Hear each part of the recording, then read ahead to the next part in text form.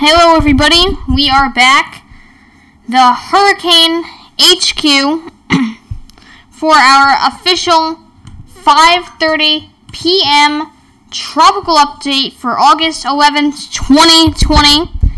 And our current news is Invest 95L becomes Tropical Depression 11 as it continues to move west. And make sure you subscribe and ring the notification bell so you never miss the next update. And on today's comment of the day is, again, no new comments. You guys, you have to comment because you can get featured on our videos. Just make sure they're related to the video and you'll get featured, so make sure you comment. And you might even get a shout out for your channel. So make sure you comment. Here is our official National Hurricane Center forecast for the Atlantic. And I know everyone's wondering what's going on with Tropical Depression 11. So it has officially formed, and it is, well, I could just say it's, I'm sorry. It is a newly formed tropical depression. National Hurricane Center is giving it a cone now, and it does show it getting to around 50 miles per hour at its peak. And it does show it slowly weakening into the 5-day forecast. And the reason for that is a lot of dry air in this area, and it's very unfavorable over here. But if this storm does get past this big barrier, this big area, which is right here, of dry air, and does survive and come out over here, it can enhance quite well. There's like nothing past this point to stop it. It will just continue and will remain a tropical storm or even become a hurricane as it moves up the East Coast. That is one. Another way it can go is you could tilt right up this way towards Bermuda. Most likely it will weaken a lot before it hits Bermuda, but still, Bermuda, we have to watch this. And this is the most likely arrival times of winds, and you could basically see not many people are going to be impacted by these winds until around Saturday, 8 a.m. The Western Antilles, like the northern area, you can be getting those tropical storm force winds around Saturday 8 a.m. to Saturday 8 p.m. and even the very east coast of Puerto Rico might be getting some quite powerful winds around Saturday 8 p.m.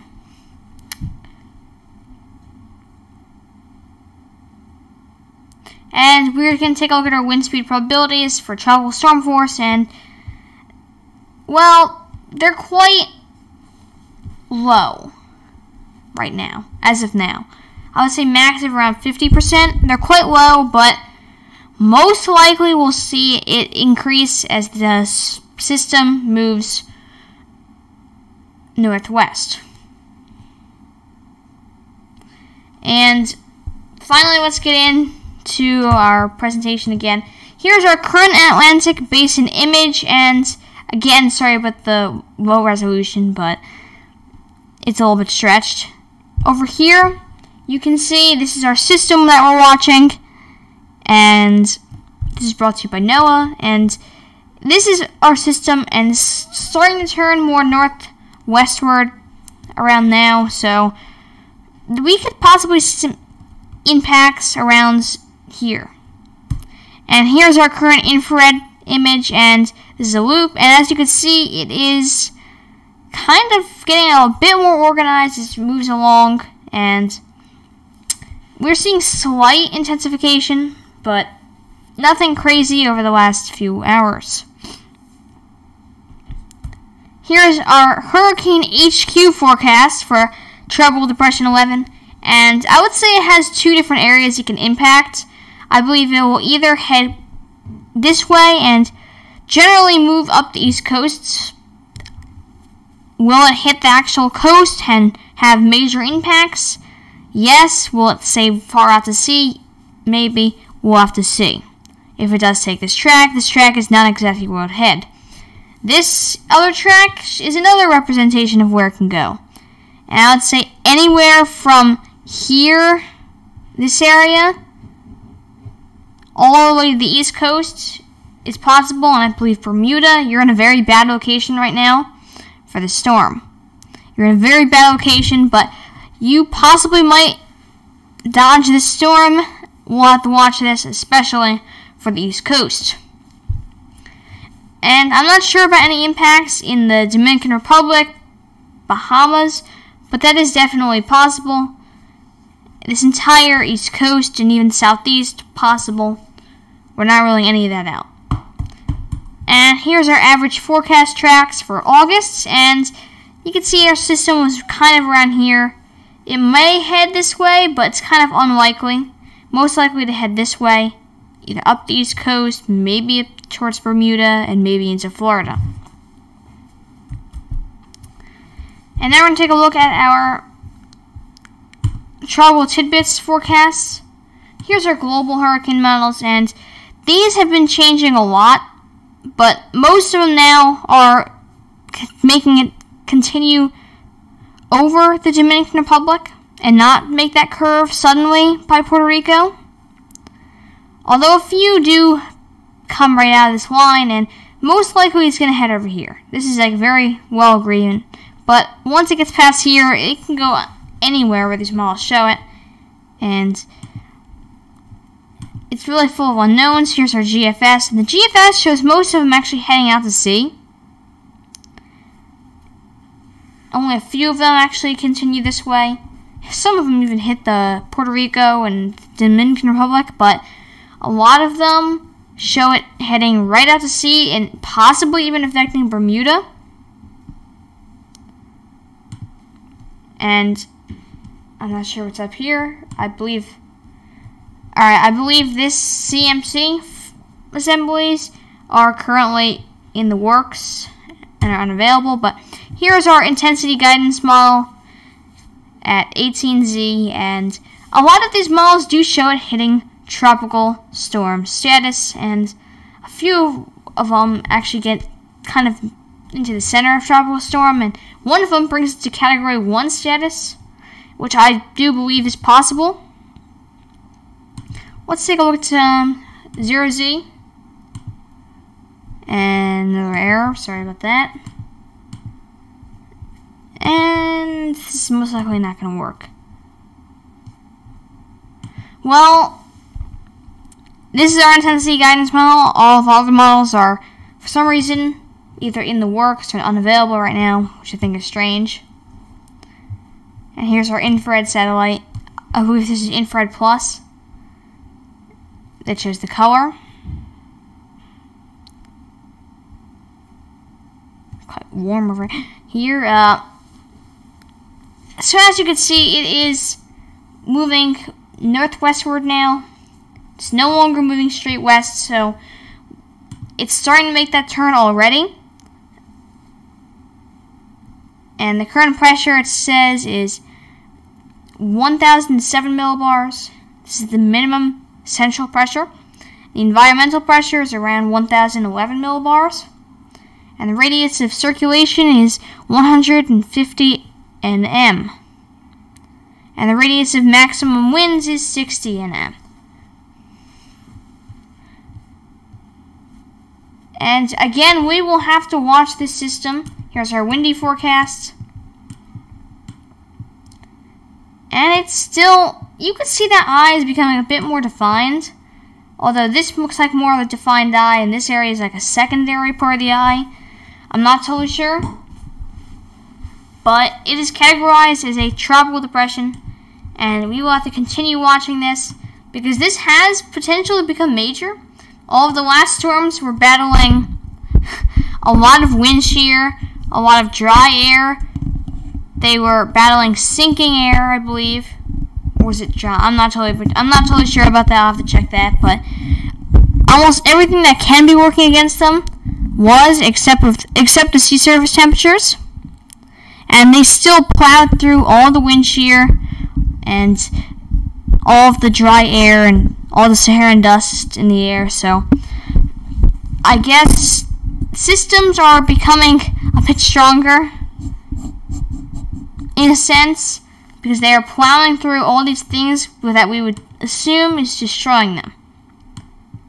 And if you're wondering what this system is, this is actually a Category 2 hurricane. We can take a look at that. Here's the official